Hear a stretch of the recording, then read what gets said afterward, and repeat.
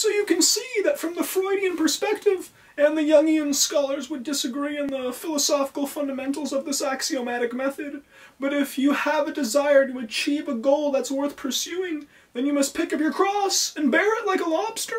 And even if you look at it from the neo-mythical perspective, you can see that even Jesus had to wander the desert for 40 days, and the Buddha sat under a tree for 49 days. And it demonstrates the need that you need to own your suffering, depending on your level of IQ and personality ranging from the conscientious to the neurotic.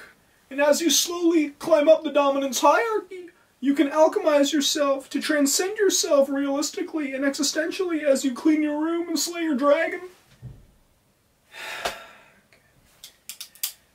Jordan, I want to get laid.